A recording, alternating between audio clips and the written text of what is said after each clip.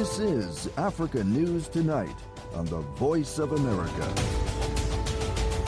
Hello and welcome. Welcome to Africa News Tonight from the English to Africa service of the Voice of America, your source for Pan-African news and world developments. I'm Yeheyes Wuhib in Washington. Coming up on Africa News Tonight. What is happening? We are under attack constantly, as I told you. And we have families that are running away from these attacks that need support. That's Lawrence Kanyuka, spokesman for the M23 rebels in the eastern DRC, on a ceasefire deal. Details coming up. Also, an ex-president's son is among those sentenced in a corruption case in Mozambique. Ethiopia's electricity company says it has reconnected the Tigray region's capital to the national grid for the first time in more than a year. And security forces are hunting gunmen who killed 6 people, including 4 police officers in northwestern Nigeria. We'll have these stories and more on Africa News Tonight.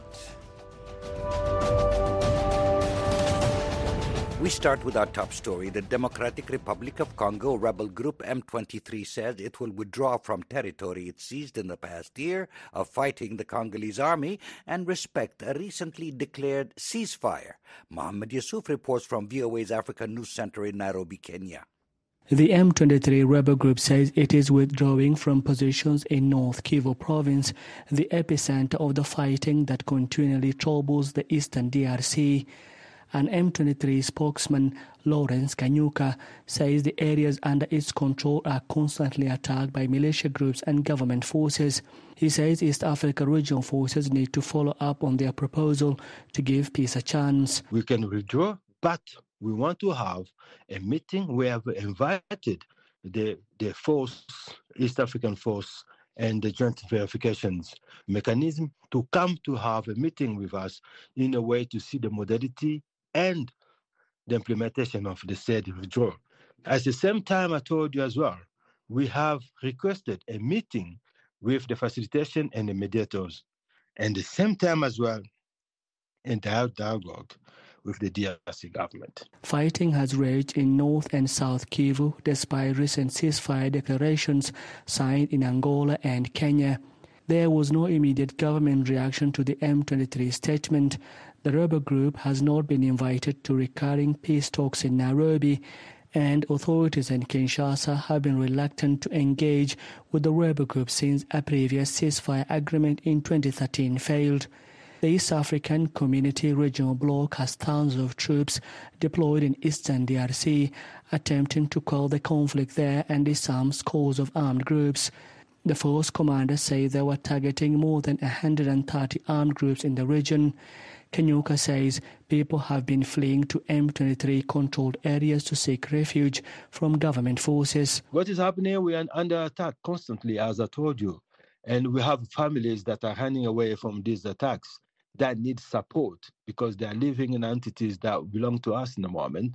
And we want them to actually be looked after, like those who ran away as well and oversight of the government control areas. So these are human people. These are actually lives that need to be saved. So the most important things in the present time is to cater for them and to get some support for them and family. The conflict in eastern Congo between the Congolese forces and the M23 has an ethnic component. The rebel group says it is protecting Tutsi minority tribes that are killed and displaced in the region. With elections just a year away, some experts say President Felix Tshisekedi is treading carefully about how he deals with armed groups for fear of losing voters. Mohamed Yusuf for VOA News, Nairobi. In Mozambique, 2 former spy bosses and the son of an ex-president have been sentenced in a corruption scandal that triggered a national financial crisis. The son of ex-president Armando Guebuza, Nambi Guebuza, was among 19 defendants accused in the country's biggest graft case. The French news agency AFP says 8 were acquitted while the rest were sentenced to terms ranging from 10 and 12 years. The 2 spy chiefs were found guilty of embezzlement and abuse of power, while Guebuza was convicted for embezzlement, money laundering, and criminal association.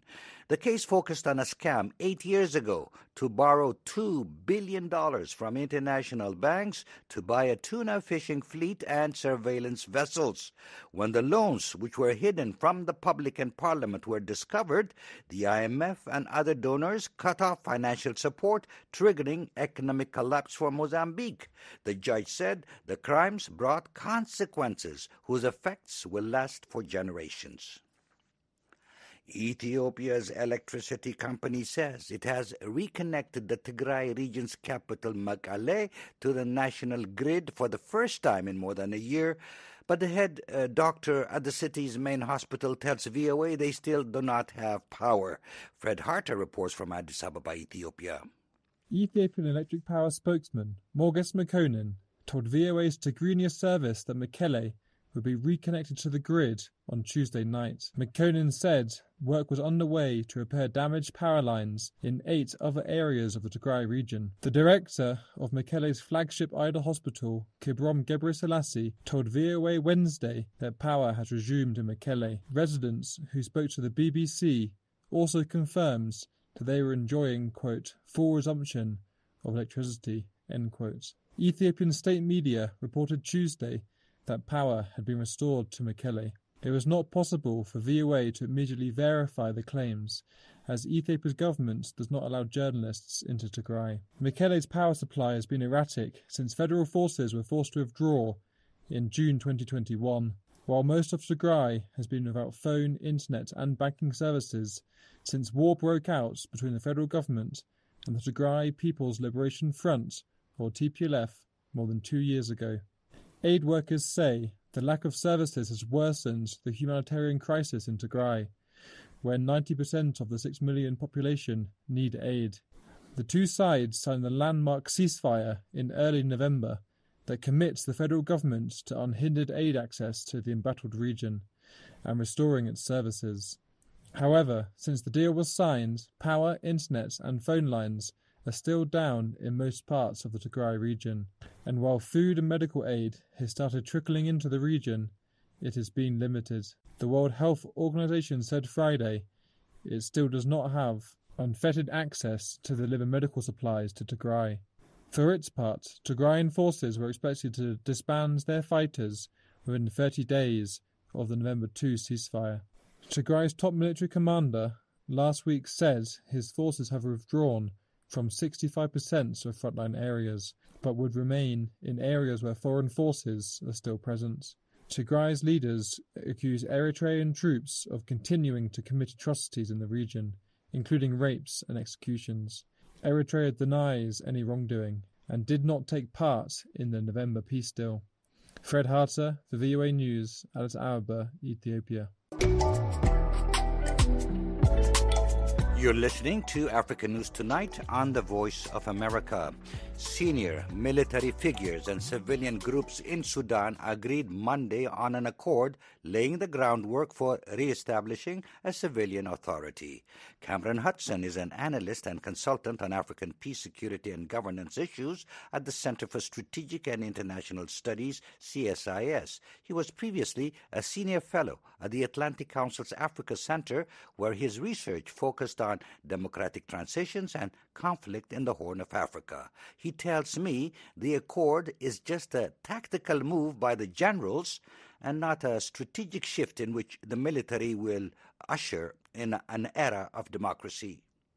Well, I think it's a preliminary step. There are a lot of important commitments on the page, but the problem in Sudan has never been reaching an agreement. It's always been implementing that agreement. And so oftentimes I think the military says what it knows the public wants to hear and then spends most of its time looking for ways to get out of those commitments. And I think that we have to be aware of that history and be prepared to continue to work very hard to make sure that this agreement is implemented.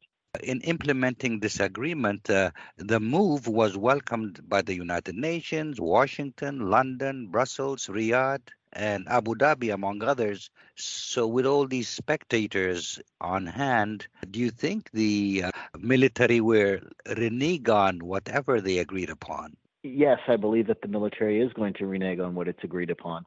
because there are no consequences for them if they do. The international community has welcomed this, but frankly, this was some great embarrassment to the international community. Washington and its allies were deeply embarrassed by the coup d'etat, which they tried to prevent and which happened anyway. And they've spent over a year trying to restore civilian rule, and they have failed at doing so. And they have done that because there haven't been any consequences for the military. Anytime the military in the history of Sudan has made a concession, it's because its back was against the wall and it had no other choice. The military's back is not against the wall. It has plenty of other choices. It has withstood international and domestic pressure for more than a year. So I don't believe that the military is really in a difficult position right now. Yes, it has bought itself time and space, but this is, I think, a tactical move on the part of the military and not some kind of strategic shift where we're going to see the military, usher in an era of democracy. I just don't believe that's going to happen. Okay, let's say the military goes on with the deal, but analysts are casting doubt over whether the aims of the agreement are achievable, given its lack of detail on key issues and also the boycott of key players. Absolutely. I mean, I think we can criticize this agreement in the way in which it was achieved through a very opaque negotiations that did not include a broad cross-section of society. It did not include the people on the front lines of the protest movement. It was written in a way that is, very difficult to understand and gives the military plenty of ways to maneuver. So I think we have to be highly skeptical of this agreement. At the same time, I think we also have to recognize that Sudan has been stuck for the last 14 months. There has been absolutely no movement or progress politically or financially. The situation for average Sudanese continues to get worse. And so Sudan was stuck in a moment that it could not escape from. And so I think the most charitable way we can look at this agreement right now is that it might create some new momentum for a new reality for the country. I don't think that we're going to see implementation of either the letter or the spirit of this agreement, but it could create new opportunities for new momentum. That was Cameron Hudson, an analyst and consultant on African peace, security, and governance issues at the Center for Strategic and International Studies, speaking with me by phone in Washington, D.C. Next week, dozens of leaders from African nations will be in Washington for the U.S.-Africa Leaders Summit. A few days ago, my colleague Vincent McCorry sat down with Dana Banks, Special Assistant to the President and Chair of the U.S.-Africa Leaders Summit. This is the final of the three-part series on the goals of the summit and the major issues facing the U.S. relationships with African governments. And they start by talking about President Joe Biden's Africa strategy and how it differs from previous administrations. I think each administration, there was also a strategy that was developed in the previous administration, sort of a breakout from the overall national security strategy. And so most recent U.S. administrations have developed their own strategy or a standalone strategy towards Africa because, again, the importance of the continent, not just to any one administration, but to the United States. So I think maybe one word to describe it is just an elevation and a realization of where we are now in 2022 and the challenges we face and the even more critical role that the continent will play in shaping how we deal with these challenges. Now, you cannot talk about this without mentioning China to some degree. Many people remember that China also does invite African leaders to Beijing. Now, some know, and experts say China, of course, is doing its best to become the preeminent global power, and it's enlisting African countries to kind of enable it to get this stature. The question is, how is the United States countering this? This summit is not a counter to China. This summit is about our relationship with the continent. Obviously, there are challenges that I mentioned, where global events do come into play, such as Russia's aggression towards Ukraine and the impact that has caused on wheat exports getting to the continent. So what we are going to discuss is how those types of events have a direct impact on our African partners, and again, where they would like for us to help meet them to perhaps, increase agricultural production across the continent so that there is not as great a reliance on imports from other countries, and they're not as vulnerable to that. But quickly, some say China's kind of institutionalized its policy towards Africa in their system, and because they have kind of a long-term kind of a strategy. The United States things change every few years because of elections, a democratic system. How does that challenge the engagement of the U.S. with Africa in a consistent way? Well, our administrations change, administrations on the continent change, but what doesn't change are the very real realities that we are facing globally. As we sit here and it's December 1st and we commemorate World AIDS Day, the partnership that was forged under the Bush administration and the program that was rolled out that we all know today as PEPFAR, the President's Emergency Plan for AIDS Relief, that we are marking its 20th anniversary, and the lives that were saved across the continent. Really, our relationship with the continent goes back those 20 years and even far greater, with cultural exchanges, with the Fulbright program, with the Peace Corps program. Do you know how many members of government and business that I've met on the continent said, I was taught by a Peace Corps volunteer in my community. So our relationship, the United States relationship with the continent, endures. This summit is not an effort to compete. It's an effort to meet the moment with our African partners, to map out a strategy for how to address those in the future, and also how to, again, realize and harness the opportunities.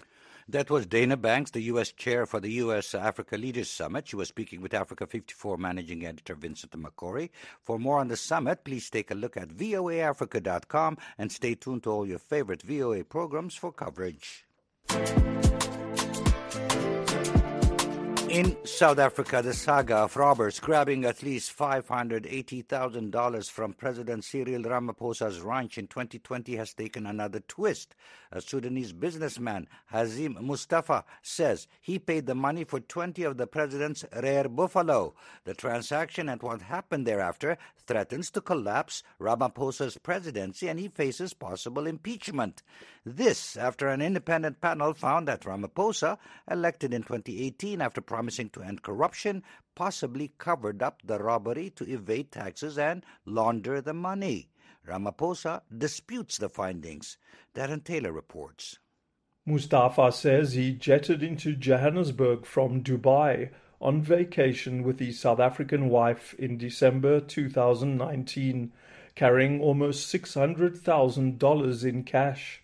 He claims that he declared it, and we're still working on getting these documents from him. He also just kept asserting that he felt like this wasn't a lot of money at all, and he just didn't understand what the big deal was.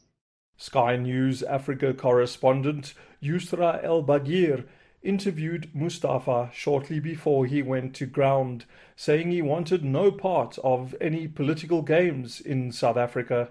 When pressing him on sort of the declaration proceedings and the paperwork, he was very clear that he didn't feel comfortable sharing that and alluded to the parliamentary process as the reason why. On a whim, apparently, Mustafa decided to buy 20 rare buffalo for his ranch in Sudan. It was his birthday. They were celebrating Christmas. He, came across the farm. He had no idea at the time that it was the president's farm. He didn't know who the buffalo belonged to. He just made the purchase with a broker from the farm. Mustafa's version corroborates Ramaphosa's explanation of how the cash came to be on his ranch before it was apparently stolen from its hiding place in a sofa a few weeks later. But key questions, the answers to which could yet end Ramaphosa's presidency, remain. Did he violate the constitution by conducting private business while occupying the highest office of the land? Did he pay tax on the income? Why didn't he report the theft to the police? Did he send personal bodyguards to neighboring Namibia to capture and abduct the robbers and illegally extradite them to South Africa, assault them, and then bribe them to maintain their silence? Ramaphosa also didn't resolve the panel's question about why, almost 3 years after being sold, the buffalo remain on the president's ranch. Mustafa provided El Bagir with an answer.